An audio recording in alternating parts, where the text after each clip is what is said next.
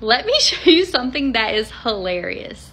In my indoor playroom, we have 10 themed houses and we host birthday parties. Yesterday, we had a birthday party for a special little 6-year-old, and look how they left the hospital.